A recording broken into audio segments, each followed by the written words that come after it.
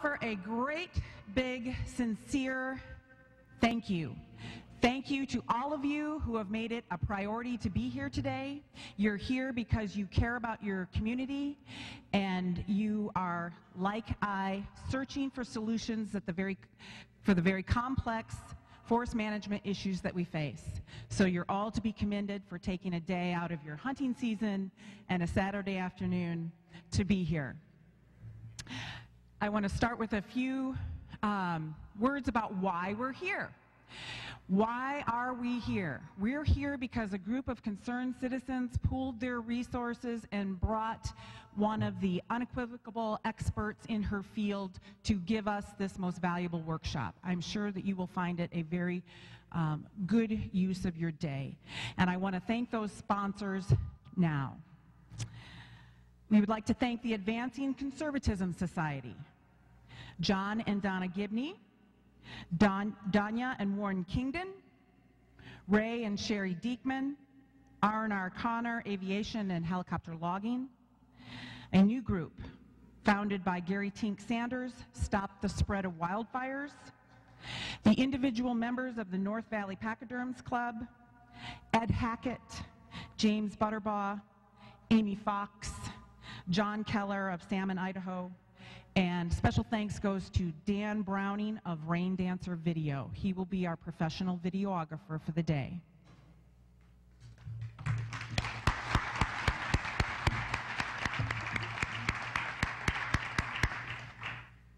And we do have a very special guest of honor today that I want to recognize right now, and that is Mrs. Nancy Graham. Where is Nancy? There she is. Nancy Graham is Karen Bud Falen's teacher from high school in Wyoming.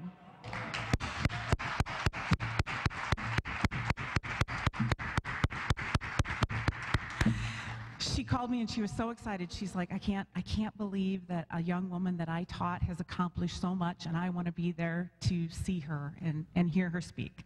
So that's really, really exciting. Okay, we're going to cover some ground rules and a little bit on the agenda, how the agenda is going to lay out today. So first of all, please take out your cell phones and turn them off if you haven't done that. I'm going to do the same because I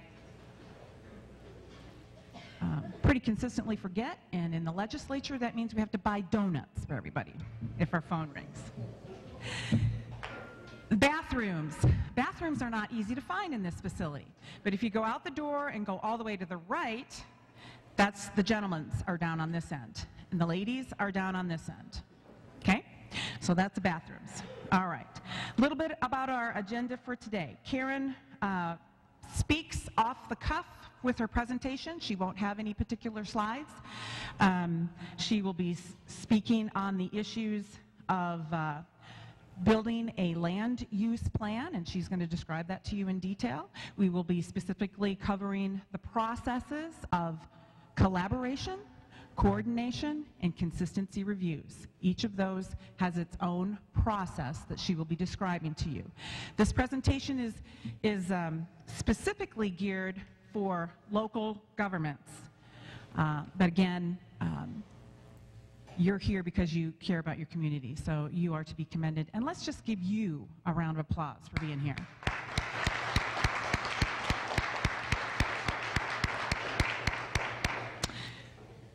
I think at about 11:30 we're going to break for, we're going to give Karen a break from speaking, and we're going to take some question and answers until noon. At noon we'll break for lunch. You're on your own for lunch. We're within about 2 blocks of several lovely restaurants. We have River Rising and the Backdoor Deli that's within walking distance, and we're probably going to need a little exercise about that time, so I'd encourage you to get out and do that. We'll take an hour for lunch and start back about 1 o'clock. Karen will present from 1 to 2:30, and then we'll have another half an hour of question and answers. And at this time, I'd like to ask if we have any elected officials in the room, if you would please stand. Okay, awesome. Again,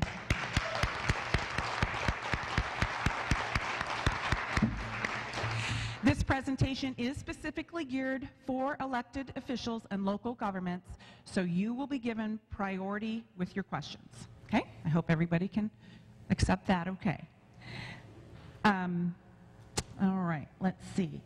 And at 3 o'clock, we will then open the mics for public comment. And that is a courtesy to those of you who wish to public comment. It's not something that we are required to do, but we do value your opinions.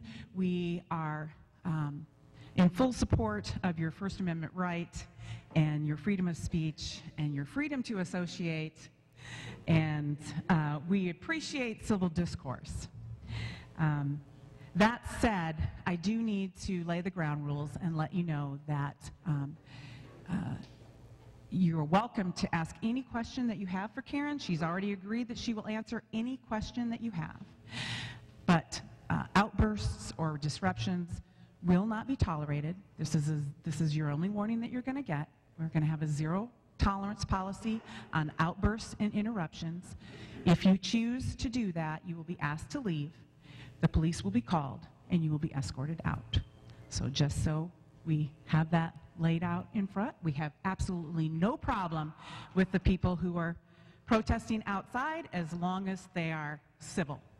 Okay?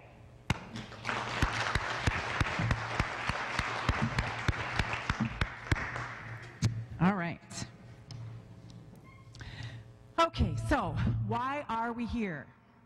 We are here because we all want healthy air, clean water, wildlife, abundant outdoor recreation, and safe, vibrant communities. But nearly everyone in Montana knows that the federal policies enacted by distant politicians in Washington, D.C. are producing very poor results. And anybody who spent the summer here last summer, I think, can agree with that statement.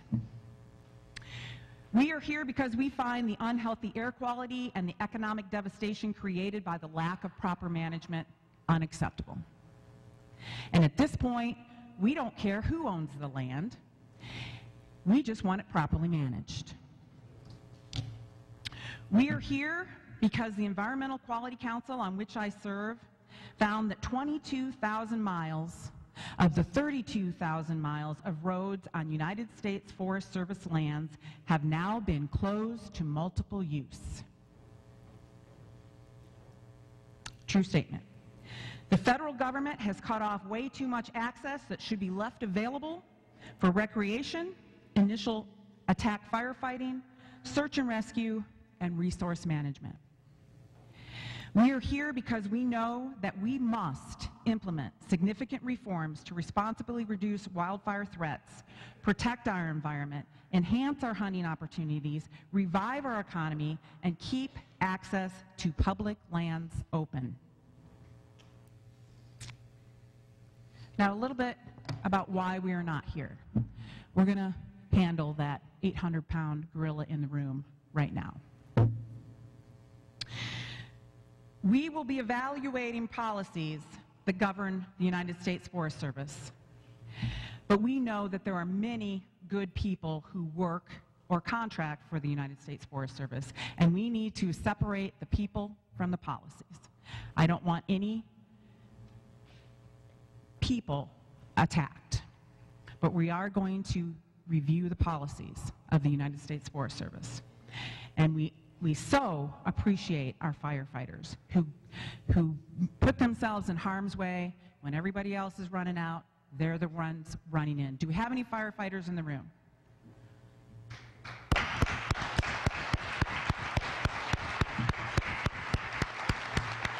Thank you for what you do, and you do so regardless of the policies put before you. Thank you.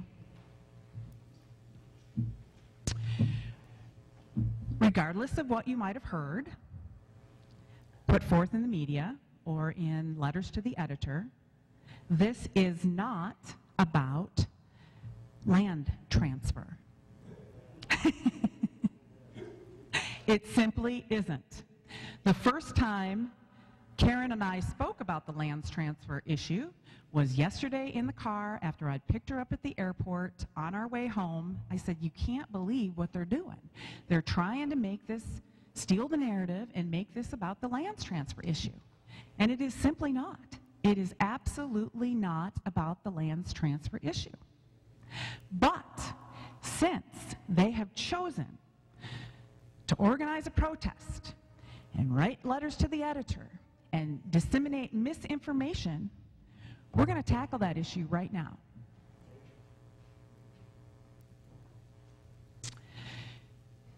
I've learned a lot since I've been in the legislature, and some of the things I wish I wouldn't have had to learn because they're not based in truth and facts. They're based in fabrication and political theater. And there's a lot of political theater out there. And we're going to reveal some of that to you right now. Democrats and green decoy groups like to say that if the land is transferred to the state, we would sell off the public land to the highest bidder. That is a patently false claim. For over 100 years, Montana has managed 6 million acres of state-owned public lands, and we have done a very good job of it.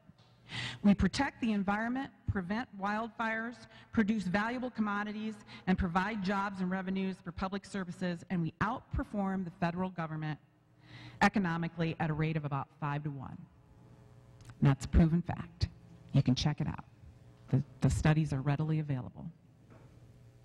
Last session, this is the session 2015, I supported Senate Bill 274, Senate Bill 215. They were both designed to ensure that public lands are kept public.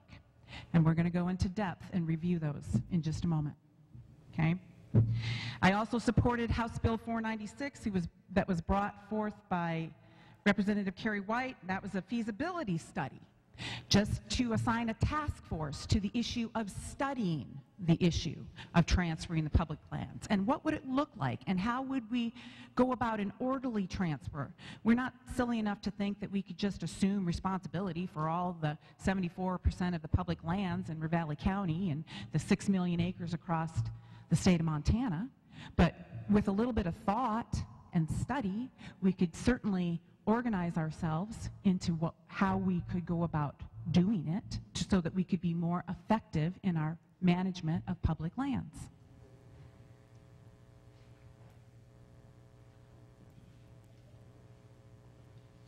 So, how many people have heard the old saying, if you tell a lie often enough, it becomes the truth? Okay? That's what we have had happen here with this issue of public lands. No one that I know of has ever wanted to transfer the public lands for the purpose of selling them off to the highest bidder. That is a complete and total lie. They have successfully stolen the narrative, and we have not done nearly enough to combat that. So at this time, I'm going to show you, we're going to take a few minutes and show you a quick, some video slides here to address it. And at this time, I'd like to ask Senator Fielder to come up, and she's going to run us through those slides. Senator Fielder brought these bills, and she...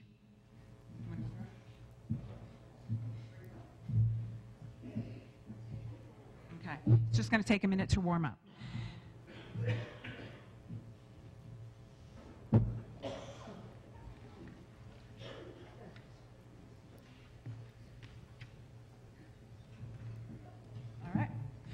Okay, can we do, is that? All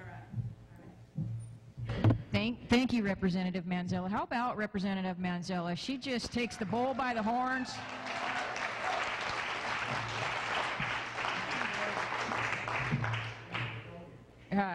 She's fantastic. It's a pleasure to serve with her, and Representative White, Kerry White from Bozeman as well, is here today.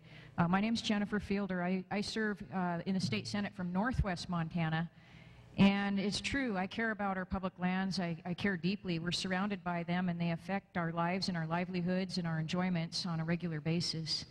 And what you see outside are probably a lot of people who really care about our public lands also.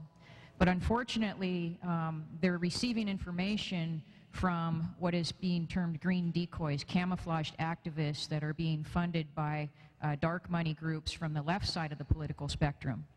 And as this headline shows, public land debate marred by camouflaged activists. Anytime we start talking about ways to better manage our public lands, they start telling everyone it's all about selling it off, which is absolutely not true. This is a flyer from a rally that they staged in the state capitol during the 2015 session. And this flyer was sent out after I had introduced legislation to actually keep our public lands public. And this was the front side of it. And then the back side of it, it's a little hard for you to read from a distance here, but I'll just highlight it. It says, a radical group of legislators want to evict us from our public lands. They want to push their agenda of transferring public lands to the state so they can be sold off to the highest bidder. That was in response to legislation I introduced to actually keep public lands public and to find better ways to manage the public lands better.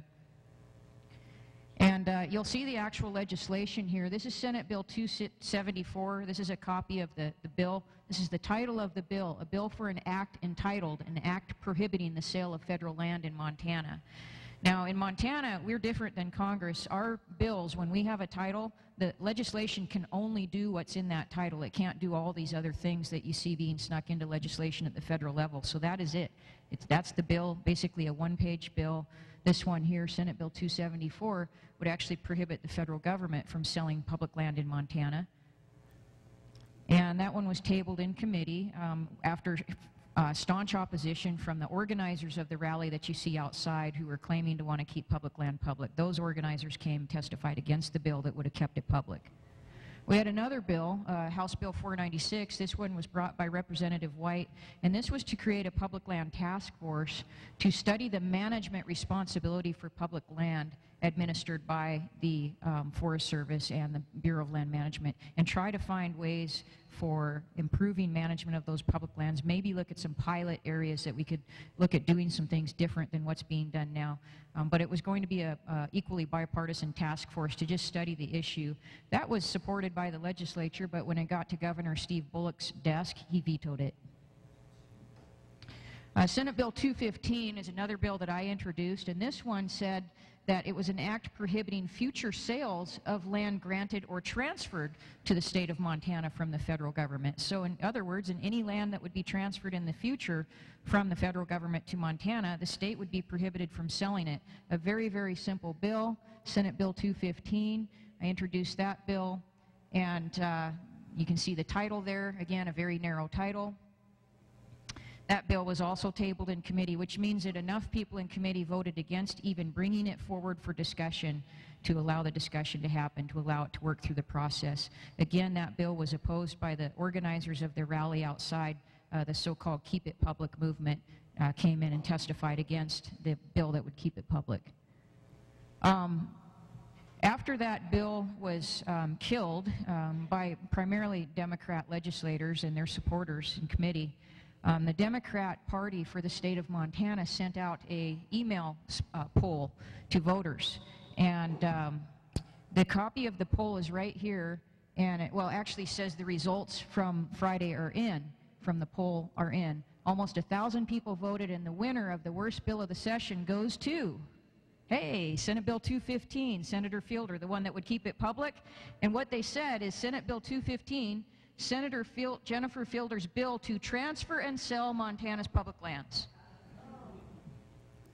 You see what's going on? Okay. Now, I hope that some of us can communicate with our friends that are in the crowd outside. Those of us that have friends that believe the lands are going to be sold, you need to let them know they've been duped, and it's not about that. And if they really care about public lands, we should be working together on solving the issues with our public lands, which is what we're here to do today.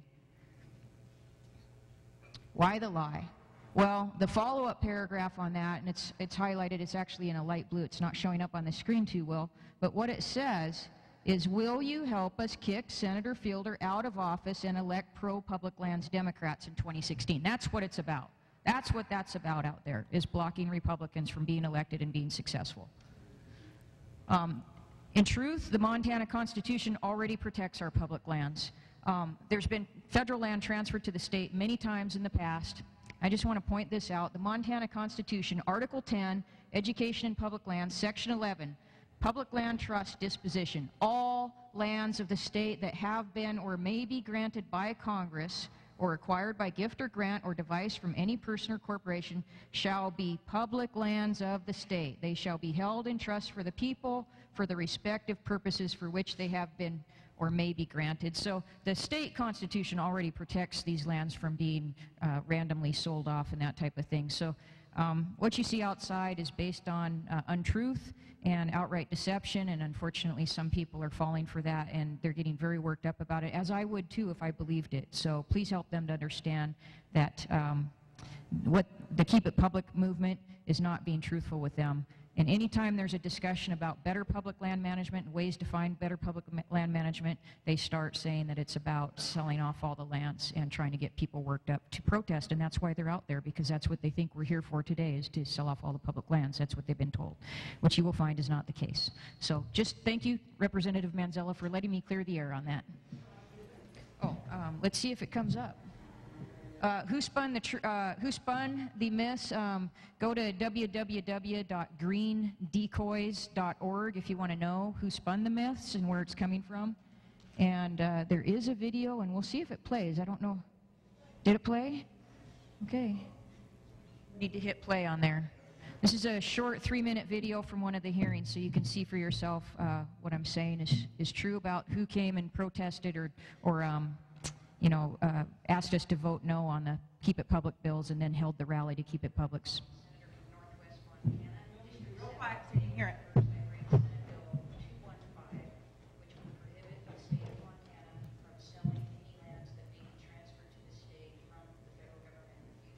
No question in my mind that most of us agree that the public lands should remain public. So this bill would place into statute the prohibition against the state selling any public lands that may be transferred from the federal government to the state of Montana in the future. There's actually been quite a debate about the transfer of public lands, and a lot of the debate has revolved around a assertion that the state would just sell the lands off. So this bill, I think, exercises our voice as the representatives of the people of Montana, that we do not want to let that happen, that we want to make sure that public lands are kept public. Good afternoon, Mr. Chairman, members of the committee. For the record, my name is Clayton Elliott, E-L-L-I-O-T-T. I'm here today representing the members of the Montana Wilderness Association. Unfortunately, we rise to oppose Senate Bill 215 today. Mr. Chairman and committee members, my name is Nick Gevok. That's G-E-V as in Victor, O-C-K. And I'm here on behalf of the Montana Wildlife Federation. We rise in opposition to this. My name is Jake Troyer, and I'm here to represent the over 5,200 members of Montana Audubon. We urge to not pass on Senate Bill 215. Mr. Chairman, members of the committee, my name is Ben Lamb, and I am representing the National Wildlife Federation. Just a hearty me too from us. This is a simple bill. It prohibits the state from selling any land that may be transferred to it from the federal government in the future. Puts that in statute. Now, if you believe in keeping public lands public, you should support this bill.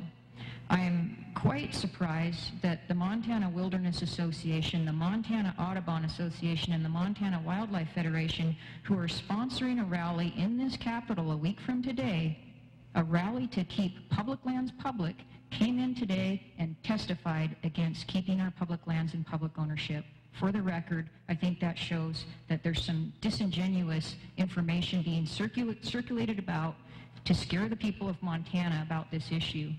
And I thought that for sure they would be here supporting this bill today if they did truly believe in keeping public lands public.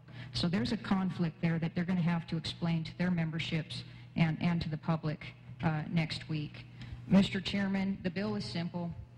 It prohibits the sale of any lands that may be transferred to the state in the future.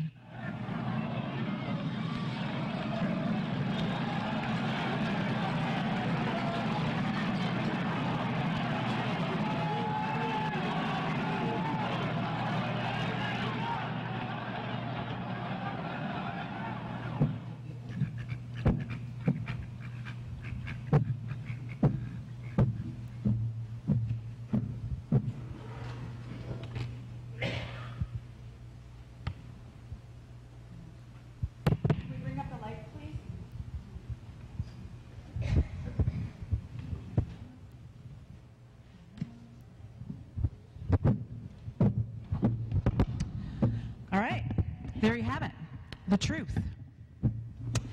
There's another quote that I like. The truth is like a lion. It needs no defending. Simply set it free and it will defend itself.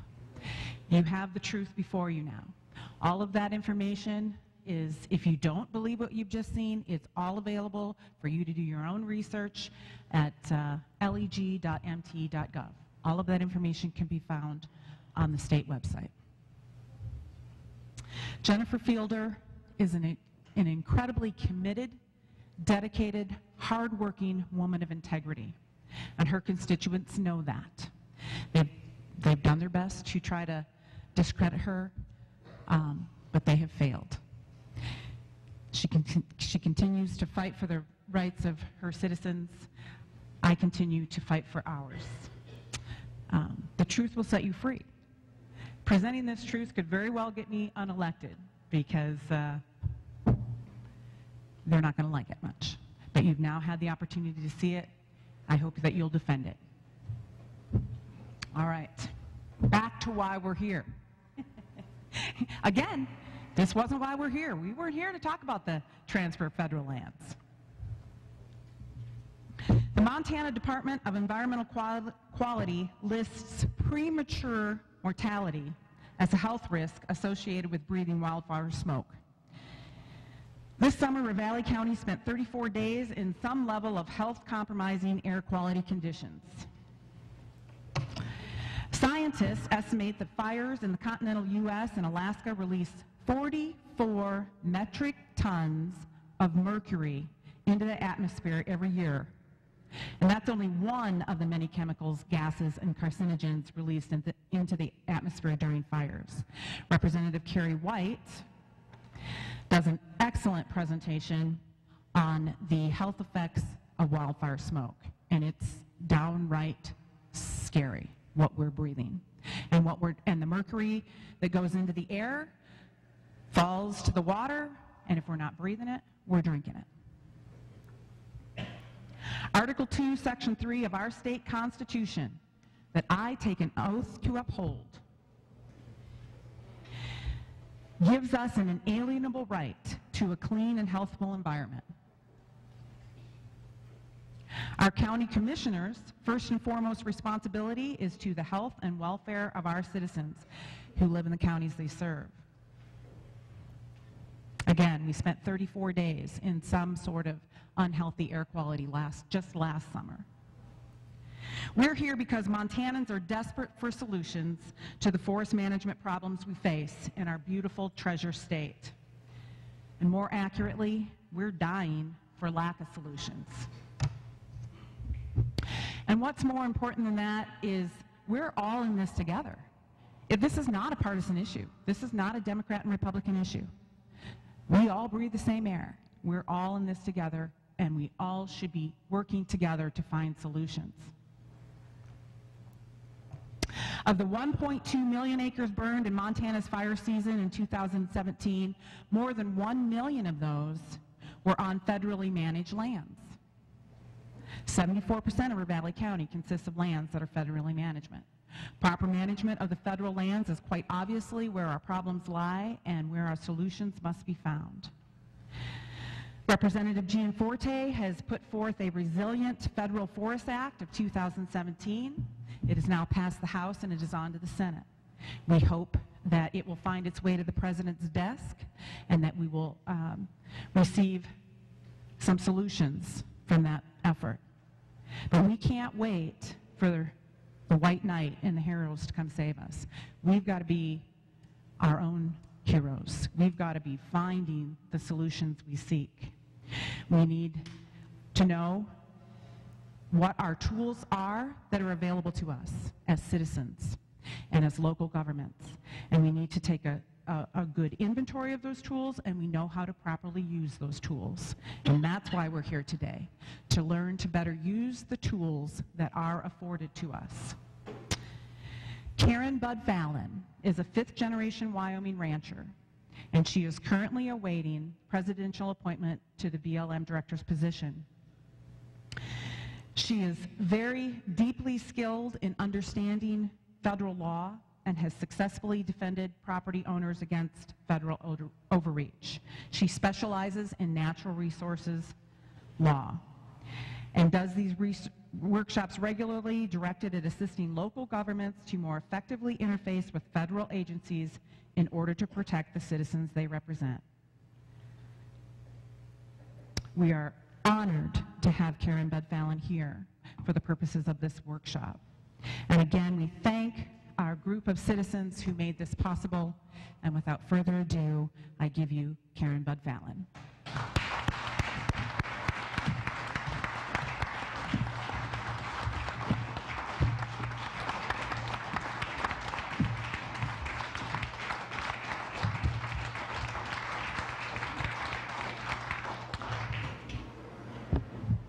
Believe that my high school home ec teacher is here.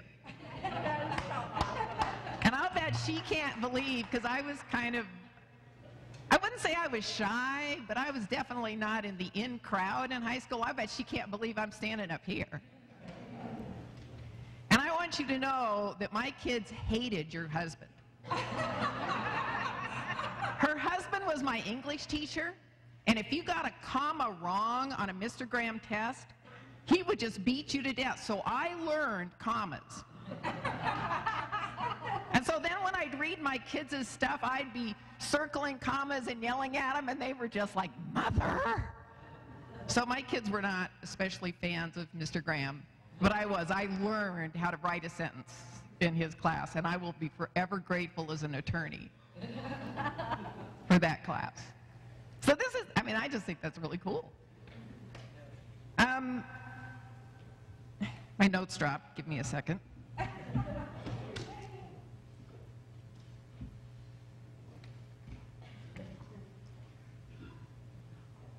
I am really glad to be here to visit with you all today.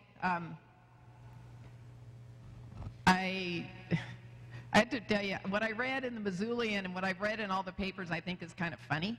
I mean, people get so wound up. I'm trained as an attorney. So my world is the rule of law. That's what we're here to talk about. I don't get, I mean, certainly have political opinions, which I share with my husband and my children all the time. But the courtroom doesn't have any place for political opinions. I'm leaving that to your fine senators and representatives that are here. So what we want to talk about is, what can you do as a local government under the rule of law to have more influence on federal land management decisions? And federal law grants you some tools. Now let me tell you what federal law does not do, because people sort of get all wound up about what they think words like coordination and collaborative and cooperating agency. People get all fuzzed up over these C words, and so let me tell you kind of what they don't do, and then let's talk about what they do. They do not give a local government veto power over the federal agencies. You cannot go to the Forest Service and say, you will cut this tree, and you will cut this tree, and you will graze a cow on this acre. You don't have that authority, so don't go there, because you don't have that legal authority under the federal statutes. So it's not veto power. It's not zoning. Local governments do not have the authority to zone the federal land. Period. Okay? This is not a jobs versus the environment argument. I hear people make that argument all the time. Well, if you want to protect the environment, we have to not manage the land. That is just not the way it works. I got interested in the law as a kid growing up in Big Piney, Wyoming. I grew up as a fifth-generation rancher west of Big Piney. For those of you that don't know where Big Piney is, it's about 150 miles south of Jackson, 150 miles north of Rock Springs. And growing up, my dad was really involved.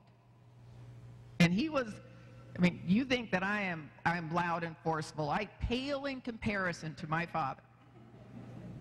And so he was always going to meetings on this or that, and he was always listening to arguments. And I remember one time going to a meeting with him in Pinedale, which was the county seat in Sublette County where I grew up.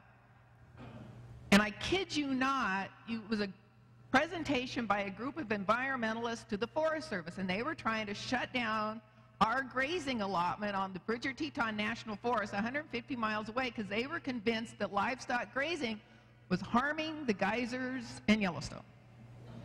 I remember that. I was sitting in the jury box. I think that's kind of where I got the idea to be a lawyer. I mean, it was really cool because it was at the courthouse, and my sisters and I are sitting at the jury box, and they're talking about how we need to reduce livestock grazing because of the geysers in Yellowstone. And I'm just thinking, you got to be kidding me. You know, we've been grazing cattle on that land for 5 generations. I'm the 5th generation to live in that house. Surely, if our livestock grazing on the national forest was harming the geysers, they'd have had a problem 4 generations ago. So it didn't make any sense to me that this was a whole jobs versus the environment kind of argument, and I don't think that's what this is. I don't think being involved with the federal agencies and making the decisions is a Republican versus Democrat issue. People try to make this out as some sort of a right-wing conspiracy or some sort of a left-wing argument. That's not what we're talking about. We're talking about federal statutes that grant local governments additional opportunity to have influence on federal decisions. It's not a partisan issue. It's a participation issue.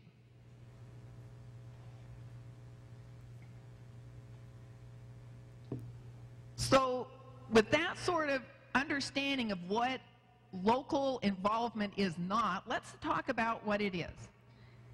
And I'm going to direct my comments on 2 important federal statutes. One of them is the National Environmental Policy Act.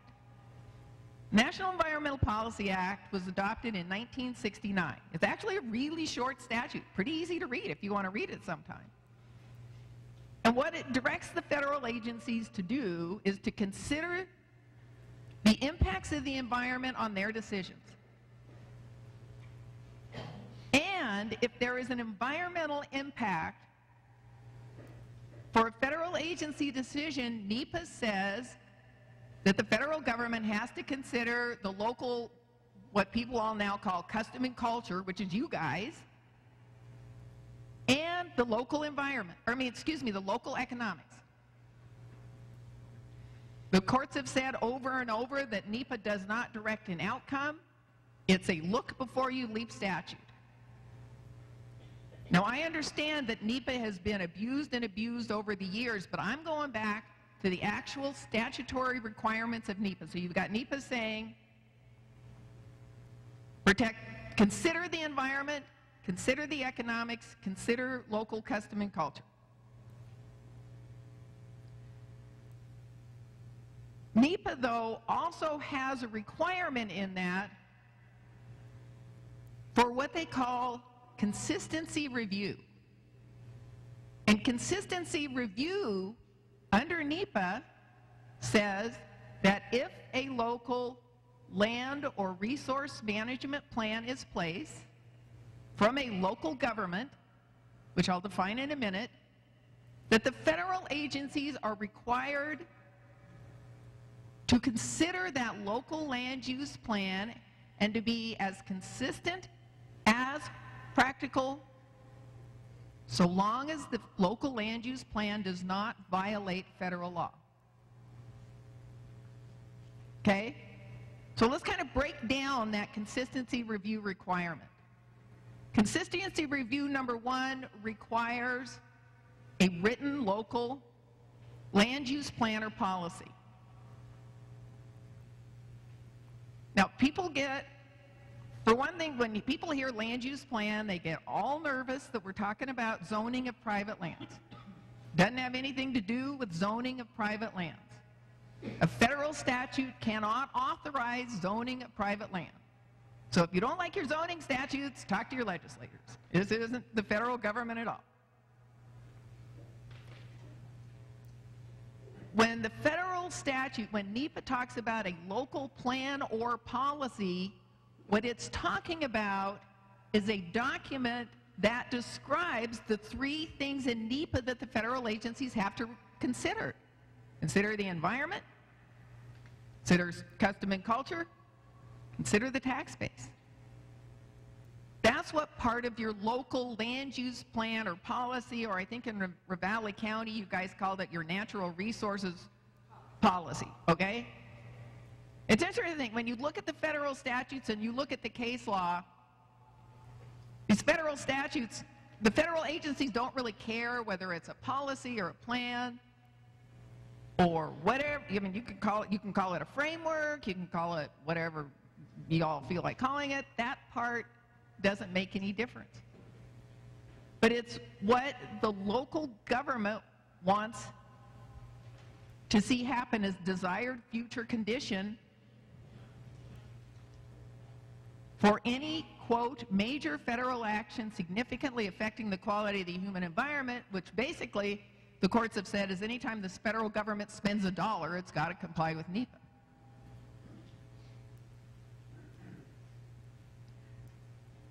So what we're doing is we're looking at these land use plans by the local governments or local natural resource policies, or I think in Montana somebody said they call them growth management, growth policies.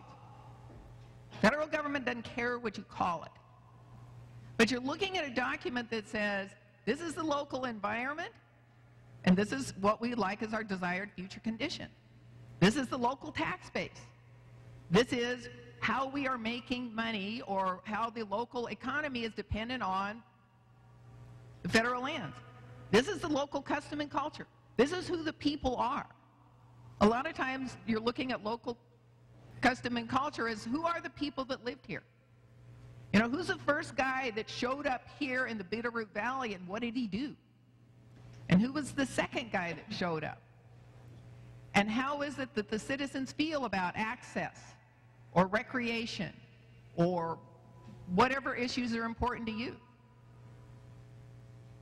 You can't do this as a cookie cutter. I can tell you that the people in Teton County, Wyoming, which is where Jackson is going to have a whole different custom and culture than you guys. And that's okay. Because we're talking about something that's local to you. The other thing that the federal government cares about is it has to be a local government.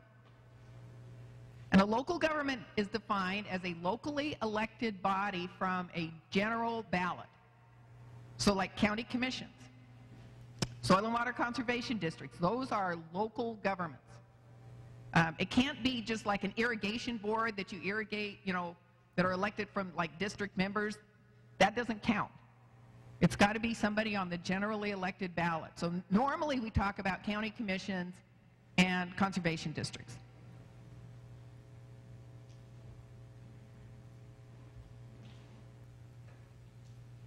So as you're looking at your land use plan, what you're doing for a consistency review is your local government is preparing this document that describes the three things I talked about.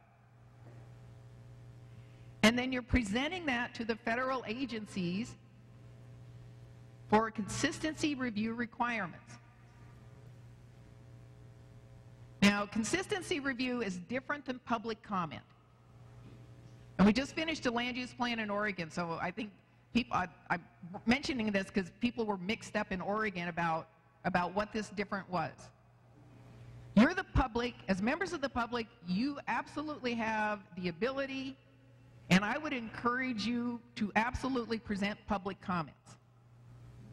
The difference is the federal agency doesn't have to respond to you. Okay?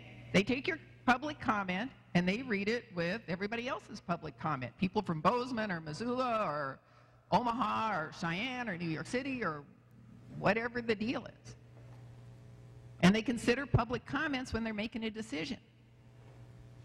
As part of a consistency review, the federal agency actually has to come back to the local government and say, this is where our decision is going to conflict with your local land use plan or policy, and here is why.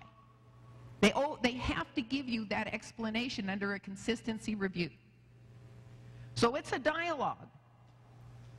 So then as a local government, you could go back to the federal agency and say, well, yeah, but did you consider this option? Or did you look at here? Or how can we try to be consistent with your agency action versus our local land use plan and policy? So consistency review forces that dialogue. And it's something in federal statute. We don't have to have Congress give us this right. The federal statutes give us this right. Now, one of the things that I hear people say, and I want to correct this misunderstanding, is people think that what they're doing is forcing a federal agency to comply with state or local law. Can't do that. The Constitution doesn't require that. The Constitution sets up a federal system that doesn't require federal government to follow state and local law. So that's not what you're doing. So if you think that's what this local land use plan is, that's incorrect. It's the federal statute that says federal agencies have to do a consistency review. It's not your local land use plan. I think another thing that people get kind of confused about is they think that these local land use plans are sort of a way to go in and throw it on the agency's desk and you say, you will comply with this. I think what NEPA was really getting at, and when you look at the language of the National Environmental Policy Act and the regulations implementing it, what they were trying to do was they were trying to build a dialogue.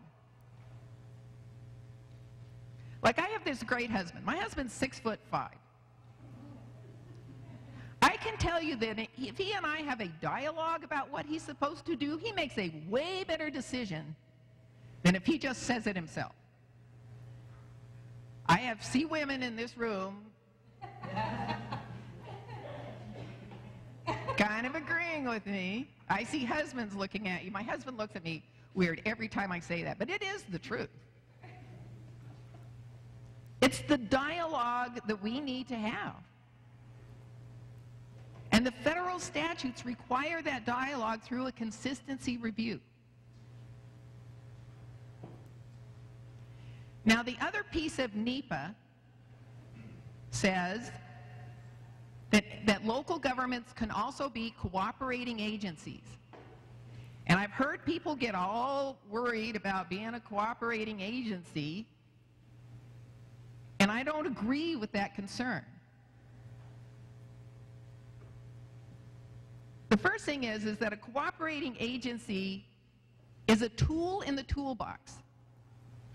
Being a cooperating agency on every federal decision is going to be incredibly time-consuming for whatever poor county official or whatever citizens committee is going to do it.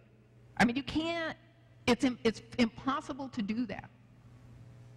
Being a cooperating agency allows you to participate in the ID team with the federal agencies prior to a draft decision being issued. There may be cases, there may be decisions, that's a good thing. There may be cases that you don't want to do it. I think people sort of think that if the federal agency is given a choice, they'll pick one over the other. Guess what? It's not the federal agency's choice. It's the local government's choice about how they want to participate in any given decision. And I think the local governments ought to have every tool in the toolbox and look at the decision and figure out, how do we want to participate? Do we want to look at a consistency review because it fits within our local natural resources plan? Do we want to be a cooperating agency and participate all the way along on the ID team? Do we want to do coordination, which I'll get to in a minute, because actually coordination is not part of NEPA, it's part of National Forest Management Act. What is it we want to do? I think local governments need to have the whole gamut, and then they get to choose. So this isn't a matter of you got to pick one over the other or one is better than the other. It's a matter of what's going to work best in whatever situation I'm talking about. I think people also are concerned because they think to be a cooperating agency, you've got to spend a whole ton of money, or I've heard the complaint that you have to sign a memorandum of understanding. There's no federal requirement for the local government to sign a memorandum of understanding to be a cooperating agency. But I've read MOUs that I thought were actually really good, because they said the local government is going to do X, Y, and Z, and the federal agency is going to do A, B, and C, or whatever it says. But they're negotiated agreements, and if you don't like the way the negotiation is going, don't sign the agreement. There's no statute that says you have to sign an agreement you don't like. So the whole idea that you've got to, fall into this big federal trap, and the government's is going to force you to do things. The federal statutes don't require that. And I think one of the mistakes that people often make is you forget to go back and you say, what is the underlying federal statute? What does it actually require? And once you understand what the statute actually requires, then you can maneuver within that whatever works best for your local government. Now, to be a cooperating agency, you have to have two qualifications. Number one, it has to be a local government. Citizens groups, citizens committees, cattlemen's groups, timber users, you're not a local government, you cannot be a cooperating agency statute, or cooperating agency. Number two, your area of expertise is defined by state law, not by federal law. So look at the county commission's statutory requirements. Your county commissioners are there to protect the health, welfare, and safety of the citizens. I got to see Carrie's presentation last night about what you guys have to suffer through being in 30 days of a smoke-filled canyon. I mean, that's the health of the citizens. Your state statute said you guys are supposed to be dealing with that. That gives you special expertise to participate with the federal agencies in these decisions. One of the things that the local governments are supposed to do is kind of protect the tax base. I mean, local governments are the ones that have got to figure out how to keep the roads open and how to pay for county services and pay for, emergency services, or whatever your county takes care of. That's the economic viability of the county. That's why when you're looking at county governments, I think you need to understand what is your economic base and how do you protect that base so that you can continue to provide services to your county. How are you going to afford this? How are you going to afford, I don't know much about your economic base, but in Wyoming, for example, the counties are required to keep senior citizen centers open. So in Sublette County, Wyoming, who's going to pay to keep the senior citizen center open and the emergency services open and pay for the county sheriffs? That's why the economic base is so important. That's your expertise as part of a cooperating agency. And if you want to take that back to your local land use plan or your natural resources policy, I think you need to include that as part of your policy. And not just a sentence that says, we want to protect the economics in Ravalli County. I think that's a really nice sentiment. But you got to understand, I've been a lawyer for 30 years. I look at everything as if I'm going to stand up in front of a federal judge, what am I going to argue? And if I'm representing a county and I am standing up in front of a federal judge and I say, they're violating our policy by not protecting the economy, and that's all it says, and a federal judge is going to say, well, they say they are, and I'm going to defer to the agency because they have the data, you guys got nothing, and I'm going to lose. So I think when you're talking about your economic policies in your local land use plan, you got to say, who's paying the taxes? What kind of jobs do they have? We're doing these, I I got to tell you, Wyoming doesn't have a big timber industry at all. So what I know is cows. And I mean, I like cows. I think cows are really cool. And I can tell you that for counties in Wyoming, if the BLM or the Forest Service reduces AUMs, I can tell you what that's going to cost the county. That studies and information is out there. That's the kind of stuff you ought to have in your local natural resources. I mean, it can't be, I'm going to graze, you have to graze a cow on this allotment, this acre, and this acre. You can't go that far, but you can say, if AUMs are reduced in my county by 200 or 300, it's going to cost the county whatever that number is. That's the kind of stuff we need to be giving to the federal agencies so that when they do their analysis, they got something legitimate to do the analysis with. I gotta tell you, one of my big gripes when I read National Environmental Policy Act documents is reading the Custom and Culture and Economics section. Because so often what the agencies do is they don't have the manpower and the expertise in the local district to do it, so they contract it out. You should read what a guy in Pennsylvania thinks is custom and culture in the economic base in Sublette County, Wyoming. It's not right. And it's because some guy in Pennsylvania doesn't know. I tell this story all the time, but I think this is so illustrative of what I'm talking about. So I get out of undergrad school, all right? 23, I've lived in Sublette County, and I've lived in Laramie, Wyoming, where I got my undergraduate degree, okay? Not especially large places. And I fell into this. It was the luckiest thing in the world. I got to go back to Washington, D.C., and work for a guy named Jim Watt, who was Secretary of the Interior under Ronald Reagan. Okay, so imagine this 23-year-old blonde kid leaving Wyoming, going to D.C. I mean, it was culture shock. Okay? So I get my first assignment is to help Department of Interior, because that time they were talking about grazing fees and whether they ought to keep the PREA formula or whether we ought to look at something else. Okay? And so I'm sharing an office with this guy. And he was a really, really cool guy. He had grown up in Cleveland, and he was like a true American success story, okay? So he grows up in Cleveland, in poverty. He's really smart, and he's really big.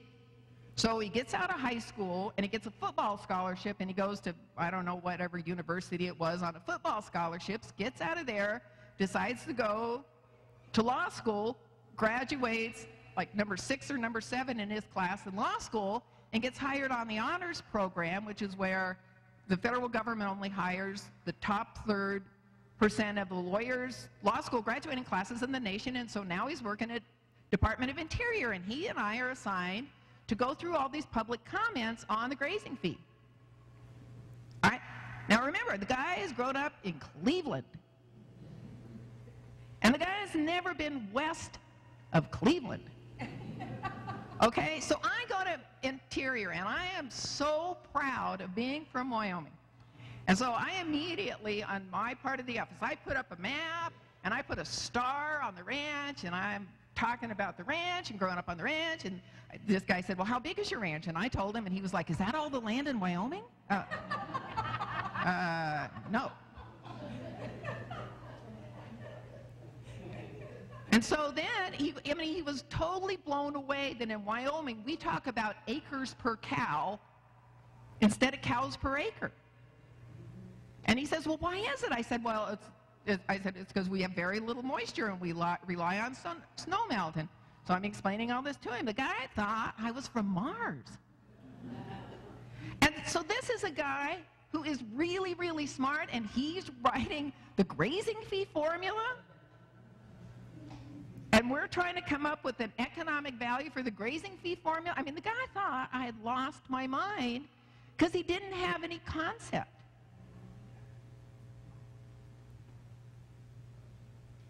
And I'm not saying he was a bad guy. I'm saying he didn't have a clue. So as part of your, I'm the Forest Service now, and I'm going to hire an economic analysis from a guy in Pennsylvania to come write it about Ravalli County. I think you're going to have the same trouble as I did with my office mate talking about what the ranch was like in Wyoming. I think in your local land use plan, you ought to have that kind of specific information so that the agency's got a place to go. And if they choose to do the contractor somewhere, that is great, but then you got, instead of just saying, oh, I think that's wrong, Forest Service, go do it again, you got a way to show them and say, this is why it's wrong. Here is our information. And if the Forest Service still says you're wrong, then at least you're giving your lawyer a shot at going to federal district court and saying, look, Your Honor, here's the real data, this is what they're doing, make the Forest Service go start over. But if you just have these general policies about protect the economics in Ravalli County, thank you. He said you're screwed. That's a legal term, you know.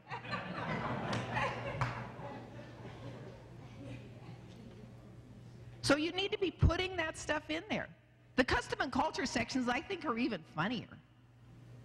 You read a custom and culture section in the EIS written by somebody in Pennsylvania, and actually I'm sure they have really good, I'm not picking on Pennsylvania, I'm sure they have really great people in Pennsylvania, but I don't think they have any clue about what it's like living in this little skinny valley between these two huge mountains and trying to do your economic development in this little skinny valley. I'm just my guess.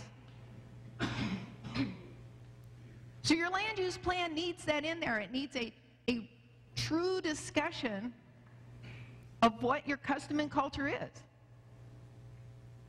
And last night I had dinner with Susie, a whole bunch of people, but I was sitting next to Susie Foss, and she's telling me that her son is a fly fishing person. And that kind of recreation in this area is a really big deal. Which is really cool because I couldn't cast a fly line if my life depended on it. But she was talking about how the recreational fishing is really going down because you've got these catastrophic fires and you've got now the rain and it's carrying all this silt and gunk and horrible stuff into these rivers and it's cooking the fish. So not only is that harming your economics, but it's harming the custom and culture because I'm guessing that most of the people live here really like this kind of outdoor activity stuff. Otherwise, you'd be living in Bozeman or Pennsylvania. See, now I'm going to get hate mail from people in Pennsylvania.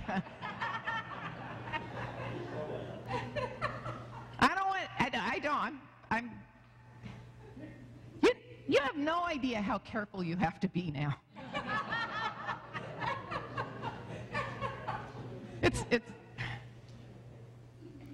It's hard.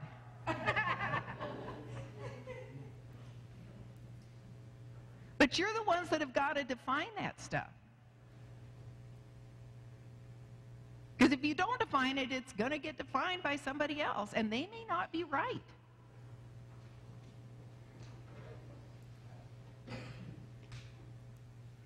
Now, one of the other things that NEPA requires is the development of alternatives. And I think that as local governments, we are not near as involved in the development of alternatives as we ought to be. In fact, most of the time, we just let the agency develop the alternatives and then we gripe about them when we don't like them. You know, one of the things that I've seen local governments do now is develop a local government alternative. They actually participate as a cooperating agency, and when they start talking about alternative development, the local government will do their own thing. I know that you guys have got sage grouse in Montana. That's a really hot topic now. I worked with counties in Oregon to actually develop our own sage-grouse alternative, which we presented in the Oregon ROD, the Record of Decision for the BLM land use plans. I think we ought to be doing that. I think we ought to be taking active involvement in actually doing these documents. Because I think you're going to get better documents. And if you get better documents, you're going to get better decisions.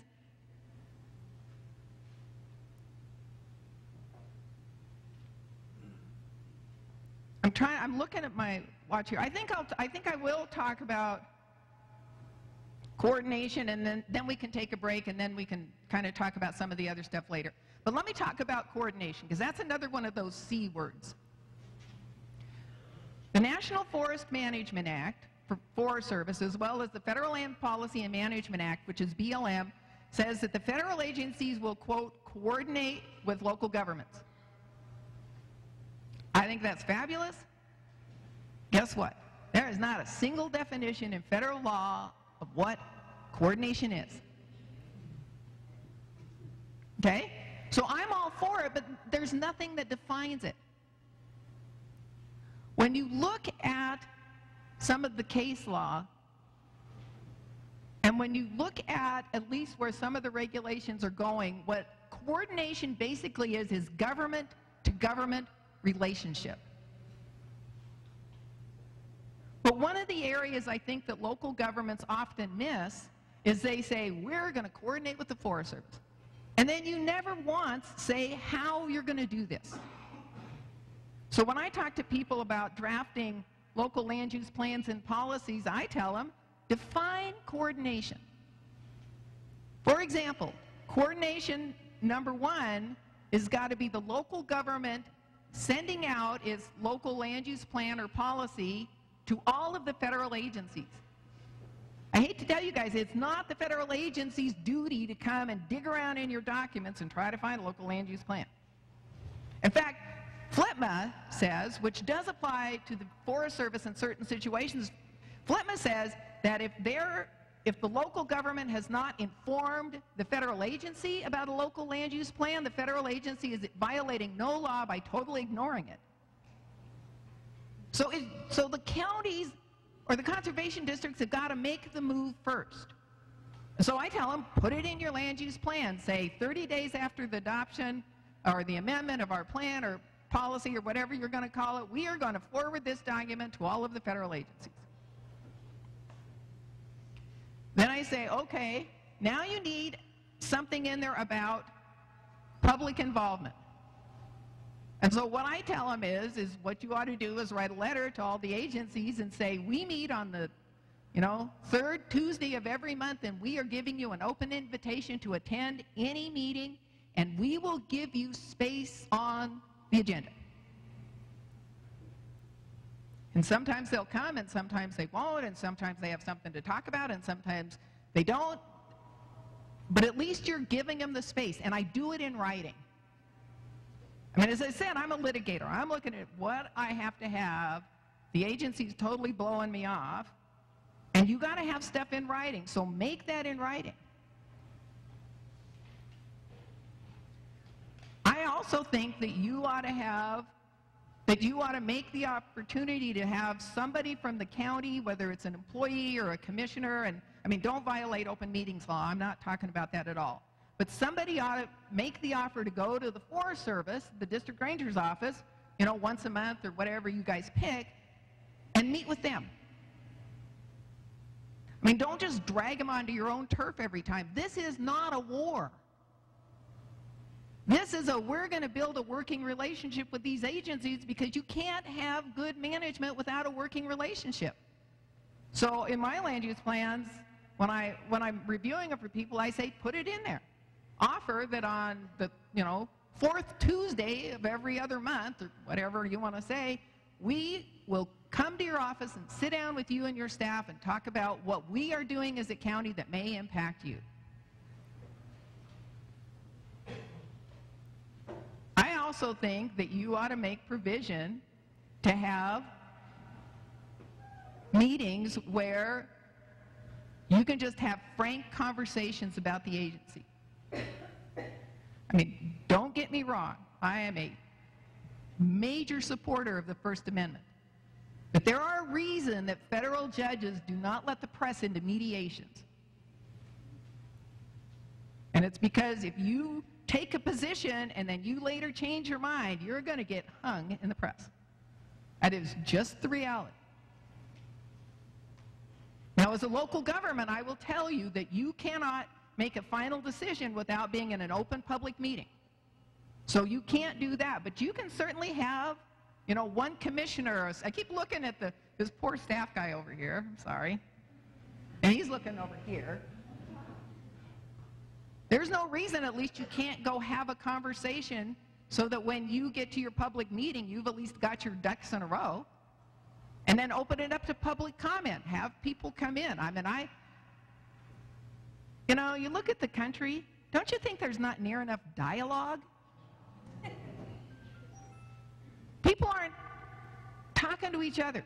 Even if you're going to take public comments that you don't like, listen to them. You know, you might actually get a different perspective. I don't think that's a bad thing. So have the conversation. But at least I put that as this is what coordination is to us. Define it, because the federal statutes don't define it. And I think just going and saying, we're going to coordinate, if I'm advising my client and they get a letter that says you will coordinate, I'm going to tell them I have no idea what that means, and I don't have a federal statute or a regulation to lie back on to say this is what it means. Now, I will tell you that a lot of this is relationships. And you're going to have some people in the Forest Service that are all for it and some people that are totally against it. I get that. You're going to have that with your spouse, too. Sometimes he's going to be all for what you're in favor of, and sometimes he is going to be not. I mean, that is how it is. But at least you're opening up the dialogue, and at least you're specifying a dialogue so that you can have these conversations. And I have to tell you, I think that it helps. I have seen counties, I have seen conservation districts open up these dialogues. It's not like an overnight deal. But I absolutely can tell you in 30 years, can you believe I'm that old? Holy cow. I'm looking at Mrs. Graham. Knew me when I was 16. That just scares me to death. I mean, I have seen this work. I have seen where agencies go to local governments and saying, I'm really having a hard time getting this through upper management, and upper management is just what it is. As a local government, can you help me help support this position? Because the guys in Washington, D.C. don't have any idea how many trees there are in Valley County, or whatever the issue is. I've seen it go the other way, where the agency comes up and starts to draft a NEPA document, and they say, you know, how about we just take your economic section and put that into our NEPA document?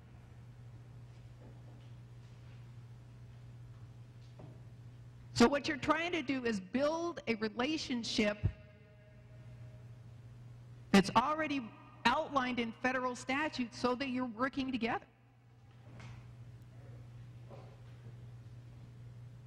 And the policies that you implement in your local land use plan need to be specific to your county. I mean, I read hundreds of land use plans. I don't write them. I could write policies for Sublette County, Wyoming, because I know what the county is made up of and I know what it needs. I can't do that for Ravalli County. That's something that you guys have to do. Now, a lot of small counties say, you know, this all sounds great. We have no money. I get that.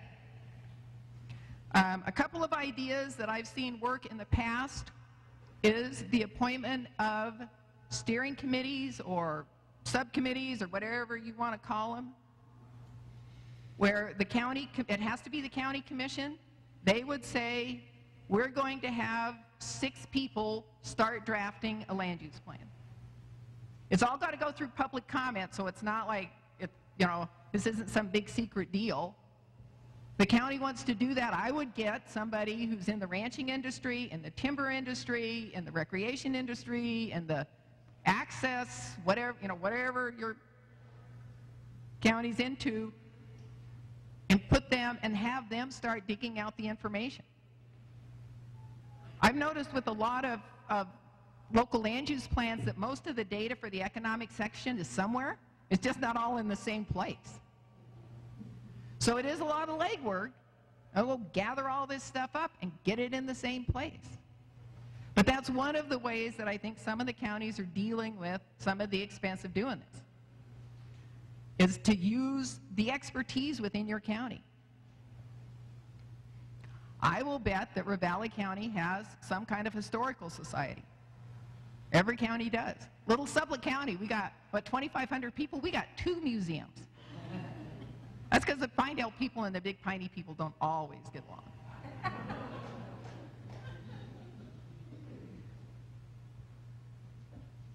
But you get somebody that knows that history, can gather that up, can talk about why did the first guy get here and what did he do, and why did the second guy, what kind of economics did this county build on? Put that together. It's information the federal government has to consider, and I believe that if they have better information, they're going to make better decisions. So I think that's how you, at least some counties are dealing with the expense because they're worried about that. The land use plan we did in Oregon, that's exactly how we did it. Is they got a local citizens committee together, they gathered up all the background data, they went to the county commission, the county commission did their appropriate public meetings and public hearings, they did policies based on the data. I think you've got to do the data first, then do your policies. I've seen county commissions try to do it the opposite way. The truth is, I don't think it works. I think you're better off getting the data and information first and then coming up with your policies after that. One of the things that I talked about with some of the people last night is that, everybody here is talking about the forest, how the forest is managed. And I know that you guys are subject to horrendous wildfires. That is no surprise. So if you want to look at a way to influence forest management as a local government, like I said, you can't say you're going to cut this tree and you're going to cut this tree and you're going to cut this tree. You don't have the legal authority to do that. You can, though, talk about targeted management. Maybe there are areas that where you've got a watershed that supplies the water for the citizens of Hamilton. Maybe that's where you ought to focus on first. Maybe you've got urban interface issues. Maybe that's an area you focus on first. So in my land use plan, I would put initial efforts need to focus on, Middle Piney watershed. That's in Sublette County, or whatever it is you guys have. We don't have a lot of trees, so we don't have the urban-rural interface, but you guys do. I've seen lots of trees around here. Maybe that's where you focus on first. There's pilot programs. There's so many creative things that you can do to work with the agency to manage these resources where you don't have to do ginormous environmental impact statements and try to tackle every tree that's in the wrong place at once. That's not reality. It'd be good if it was, but it's just not. So help then work with the Forest Service, and let's focus in this area, and let's focus in this area, and let's try this pilot project here, and let's deal with this salvage sale here, whatever it is. You guys, as local governments, have the ability to do that kind of influence. And if you request a consistency review and the agency says, go jump in the lake, then you've got something in federal court that you can deal with.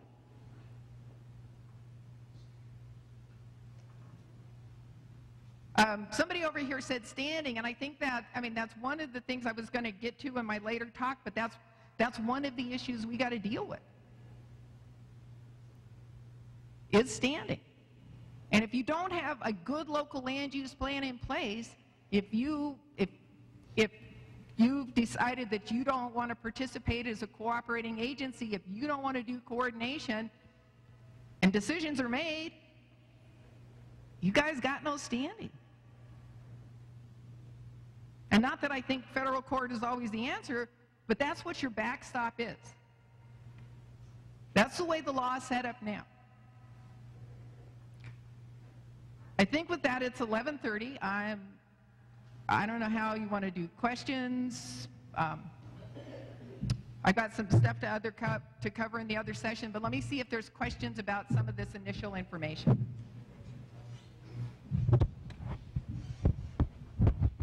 Test, test. We have a wireless mic here. Does anybody have a question for Karen at this time?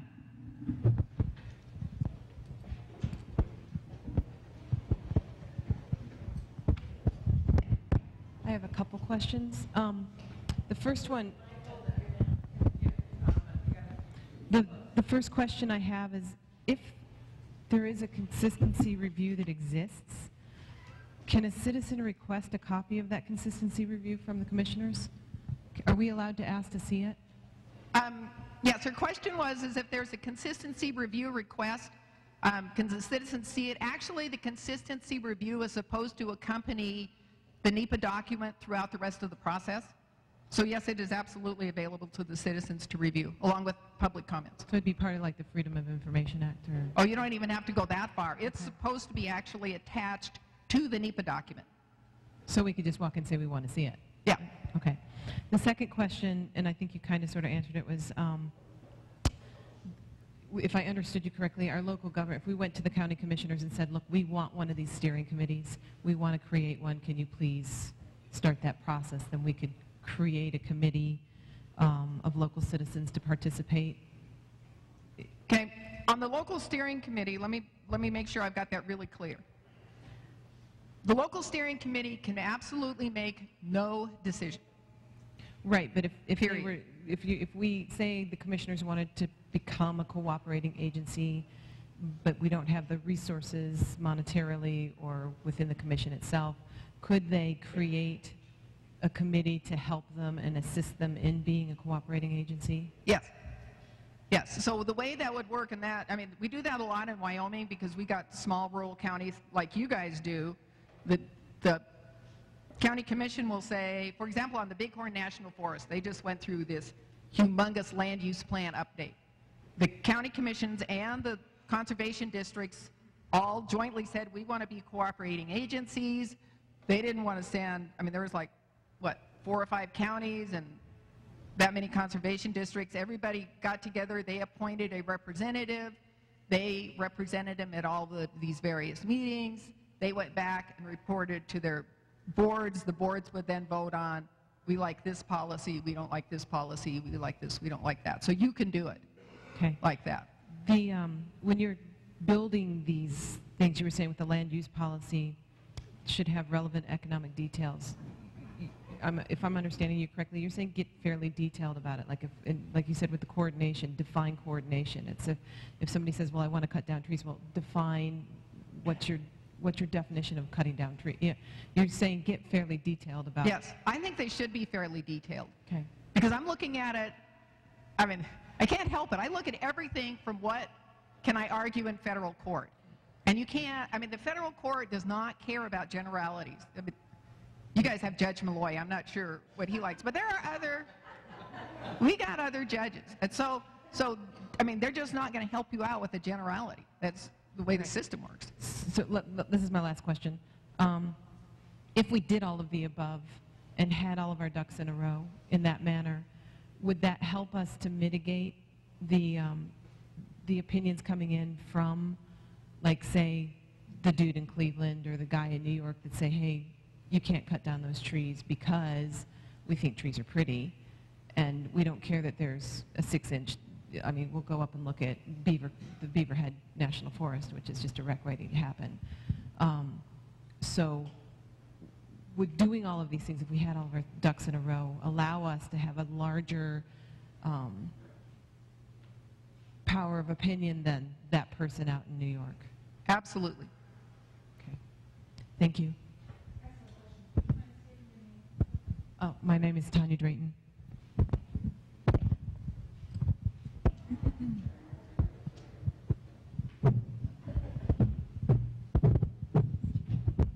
My name is Ron Worth. Karen, my question is, because it's becoming more and more evident that we have a land use plan that is old and incomplete and not very helpful in regards to some of the things that you've discussed. I know you have a lot of experience with these sorts of things. What would be one of the most effective ways for us to arm twist our county commissioners into moving forward? Ron, he always cuts right to the heart of the matter.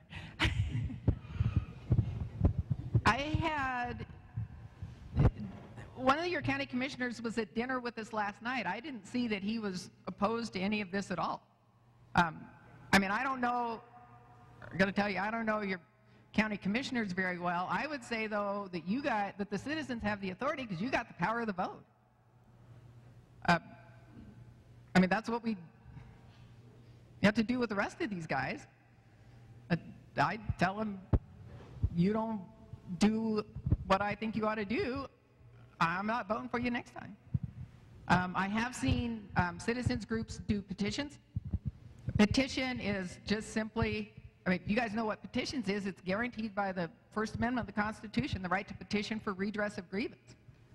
There's no reason that you can't do that with your county commissioners just like you can to any other elected official. So if you think the county's not getting the message, I'd put together a really short petition and I get all your friends and neighbors who think this is a good idea to sign it, and I go talk to them about it. Or I'd approach them and ask them.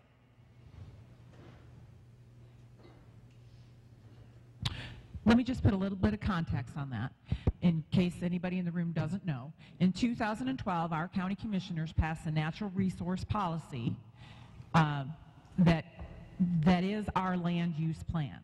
And it's a 31-page document, and they put it through a very, very public process. And it's actually a very good start, in my opinion. I would agree with that. I just think it lacks detail. I would add detail. But I think the land use plan is a good start. That's it. Question, Elaine? Please state your name. My name's Elaine Wellman, and I first want to thank Teresa for having the intelligence and courage to bring you here. And I'm so grateful on behalf of myself and many others that you came in spite of the rudeness you endured. So thank you for that. Those people outside are fine. Well, the Missoulian I'm a little worried about. I want to tell you all right now, do not believe what you read in the newspaper. Oh, we don't. But the people out front, I have no problem with. Yeah. They were polite when we came in. There wasn't an issue. They got a right to express their opinion. I think it's fine. Well said. My questions are about NEPA. NEPA has categorical exclusions and categorical exemptions. And here in Montana, we have a three-party agreement that is going through a process between the federal government, the state of Montana, and a tribal government. And that federal agreement is excluded from NEPA, or somehow circumventing NEPA when it affects the human and economic environment of 11 western Montana counties and all of the waters in those counties. How are those three parties avoiding NEPA when there are federal dollars involved, federal agencies involved, state dollars? How are they avoiding that legally? I'd have to look at the agreement. I have no idea. I mean, NEPA is there. Yeah, I mean there are several ways to comply with NEPA. There's the giant EIS that's normally that thick, that has horrendous, boring reading, unless you're stuck with reading it. And then you have categorical exclusions, but they all have to go through a NEPA analysis. So I don't know I don't know your specific question, so I don't know how to answer it.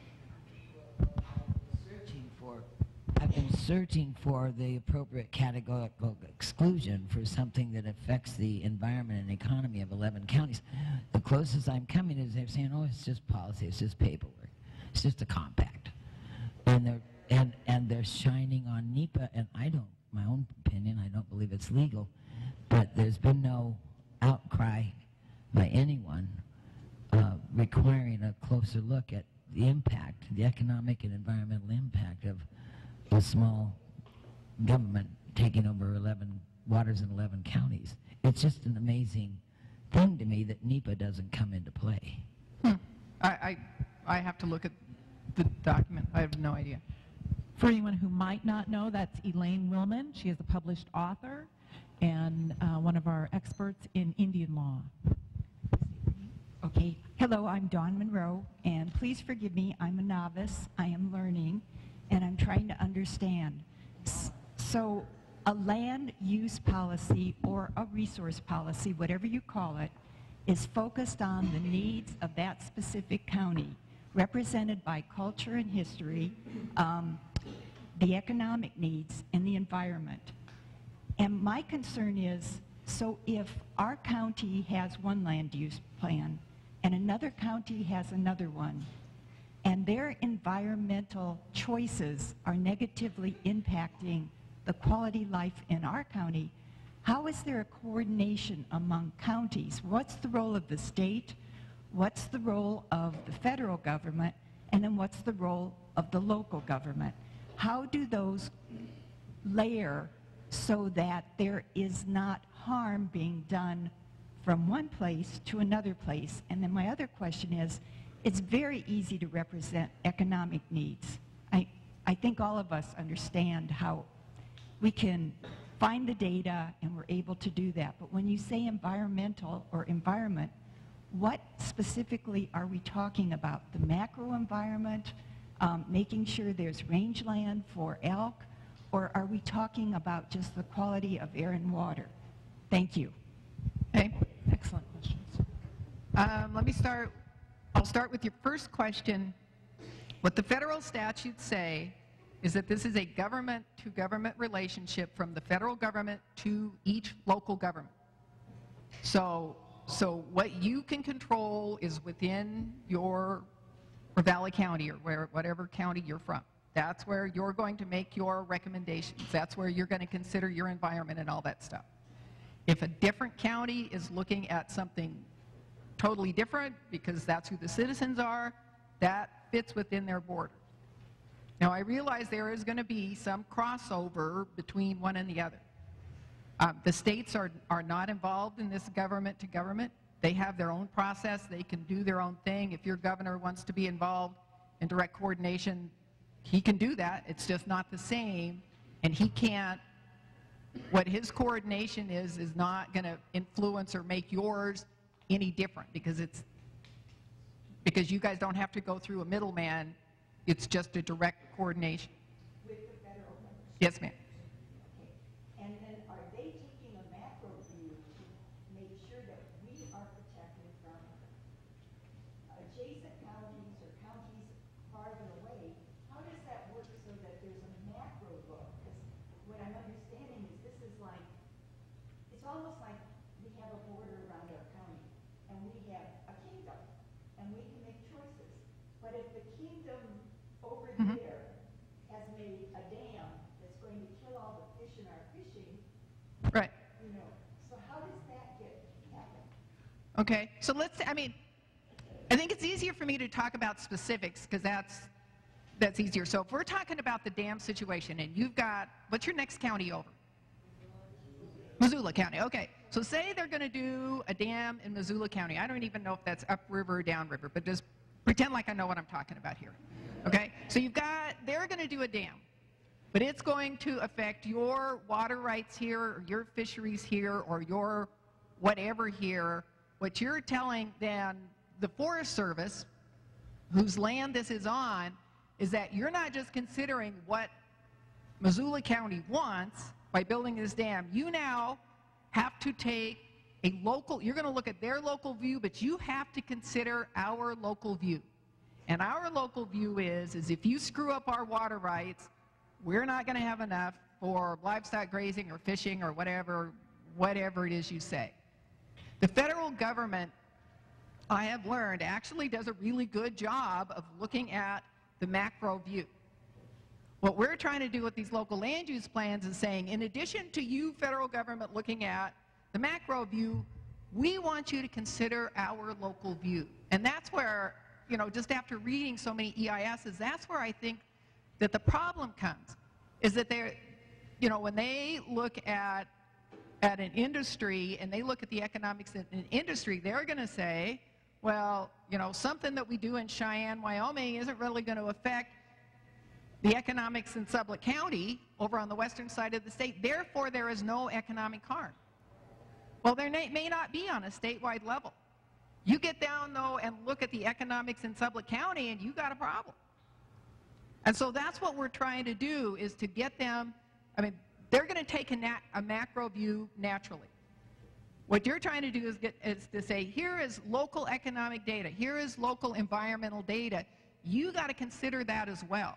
Because that's where I think so often in these federal decisions, I think that's what's missing.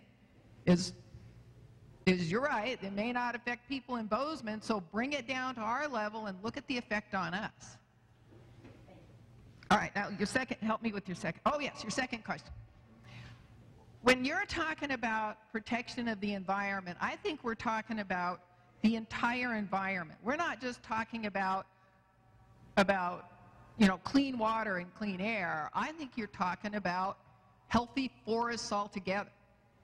Now, when an agency does an EIS, what they look at is, quote, desired future conditions. You know, this is what this is what the forests look like. It's only, you know, historically forests had, and I'm really making up numbers here because I grew up in the state with not a lot of logging, you know, historically we only had 10 stems per acre in our forest. Now we got 100.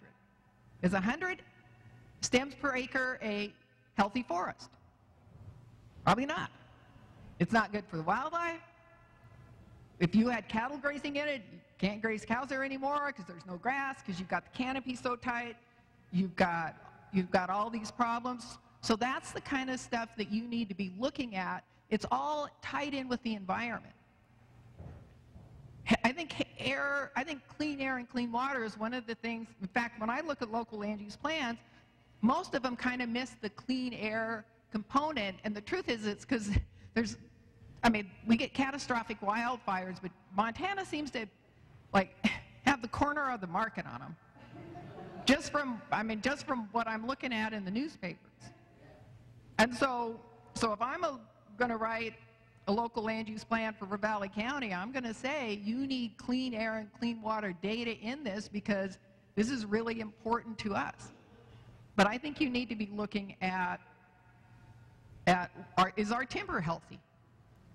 You go to Colorado, and they got thousands of acres of bug-killed trees.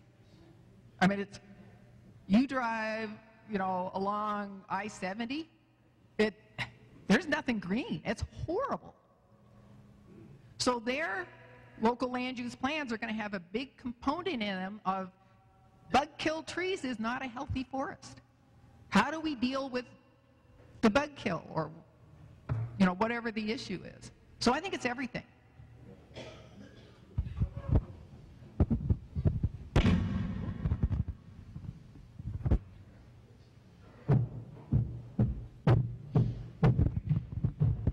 Thanks, Teresa. Karen, in our county, we had a situation where we dealt with wildfires most of the summer, or a portion of the summer, and this was actually a couple years ago. And as soon as the wildfires were under control and weather had cooled down in September, and the Forest Service decided to start prescribed burning again. And so we were dealing with unhealthy air, smoke, and they actually violated I believe they get an air permit, a burn permit from the state.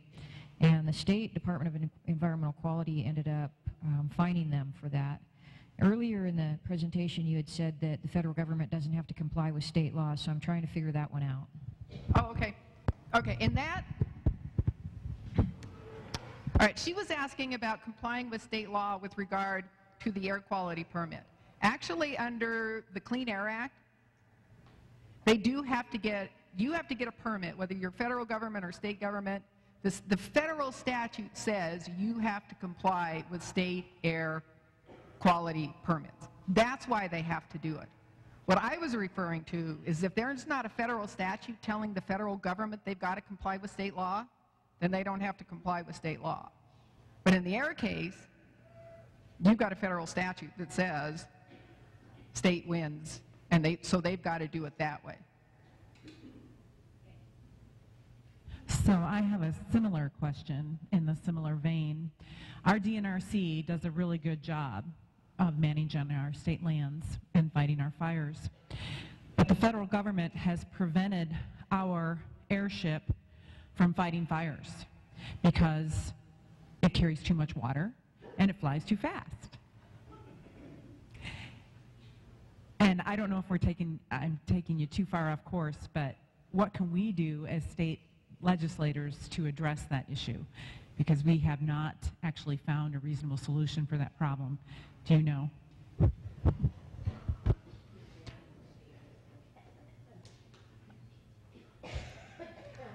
The first question I politely ask federal agencies is, what authority are you acting under? I mean, don't be obnoxious, but I think people, when you look at the Constitution, it's pretty particular. It says that federal agencies have to have a statute or a requirement to do whatever it is they're going to do. And so if I'm the state legislature, I'm going to go to the Forest Service and I'm going to say, what federal statute can you cite to me that says we're not going to let your fast planes fly, or whatever, I mean, whatever it is they're saying. So that's the first question I would ask, is figure out what federal statute they're relying on, or what federal regulation. If it's simply a policy, that's different. Federal courts have looked at policies and they said policies do not have full force and effective law. And if you don't have full force and effective law, that's something that's discretionary to follow. And I've actually been unhappy with federal courts when I'm trying to force the federal government to follow a policy and they say, sorry, we're not going to do it. It's really frustrating, but that's what the courts say. And so I think you need to look at, is this a statute? Is this a regulation that's actually been through public notice and comment so that it has full force and effective law? And if it says, you know, no state help, then I think you guys got to go to Congress, because your state legislature can't fix it. You got to go to Congress. If this is a policy, or if it's something that doesn't have full force and effective law, then I think that you can. You can look at your local plans. You can look at other ways to be able to deal with this issue. But that's your first question's got to be, why? Why are you, what's your statute? What's your legal authority for saying you can't help us? Tanya Drayton again. My first question is to Teresa. You mentioned on the 2012 there was a land use policy. Do you have any idea, was that forwarded? Yeah, was it forwarded to the what? To the federal agencies? Was it forwarded? Do you know? And if it wasn't forwarded, how do we go back to our commissioners and ask them to forward it? Hey, well, we got. It has been, and it's been actually used quite a bit with the commissioners in their talking with the commissioners. Okay. Thank you.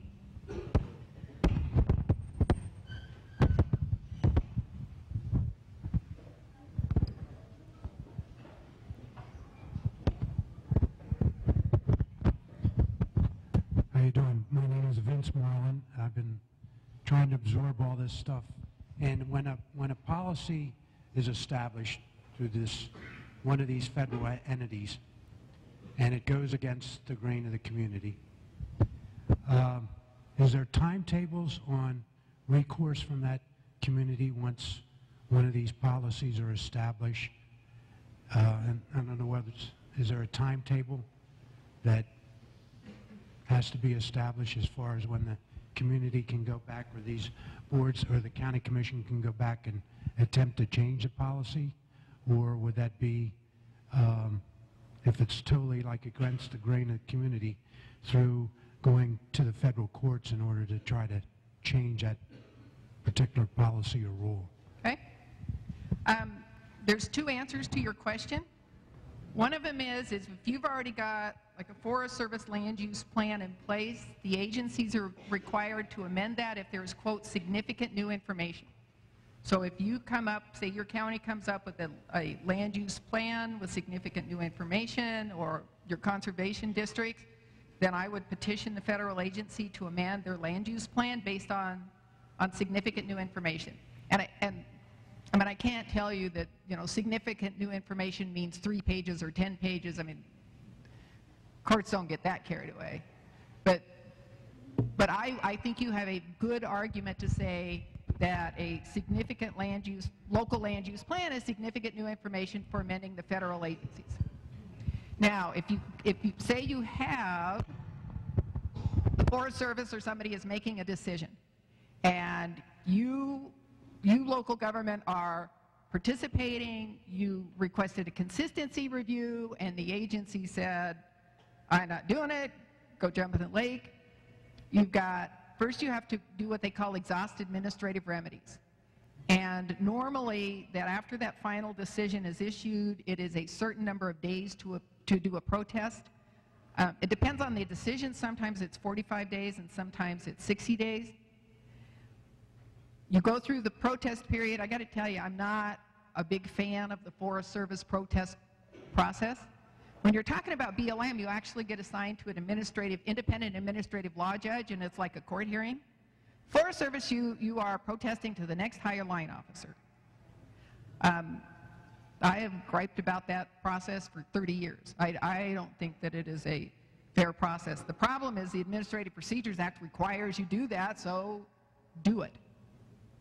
Once the Department of Agriculture has made a decision, you have 6 years to appeal. I usually tell people, though, if you're waiting 6 years, the judge is going to look at you like, you lived it for that long. Why in the heck are you whining about it now? But statutorily, that's what you have, is a 6-year statute of limitations. Great. My name is Lan Tawney. All right, I'm on now. My name is Lan Tawney. I have a question for you. I think you've done a great job today talking about the existing framework that we're working in and talking about the opportunities to engage there. What's your thought on new legislative proposals that would give local communities potentially veto power over land use plans or designations of monuments, etc.? I think that only Congress can do that. I mean, I try to stay out of the political realm because I'm not a politician and I can only represent views that are myself. I think that local governments need to take these opportunities to be more involved. I think that too many decisions are coming out of Washington that aren't considering people in Ravalli County or Sublette County or Laramie County or wherever it is you're from.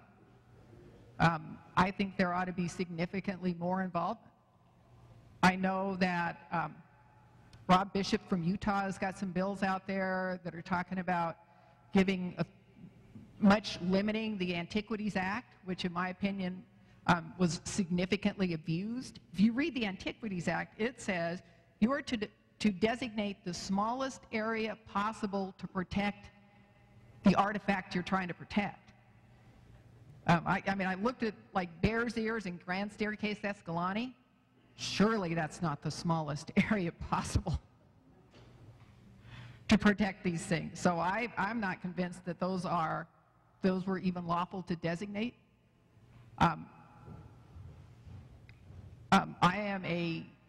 Personally, I am a huge supporter of multiple use. And I think that there is enough land and enough resources that you can have everything you need to have. I think you can do oil and gas. I think you can do grazing. I think you can cut timber. I think that there is absolutely enough room if in your heart what you want is multiple use of the public lands. And I think that's the direction we need to go, and I don't think the last administration was going that direction. I think they were much more looking at sort of single-use preferential management, and when I read the federal statutes, it says multiple use. And so that's where I think these lands ought to be managed. And with those incredible words of wisdom, I think we'll stop for lunch right there.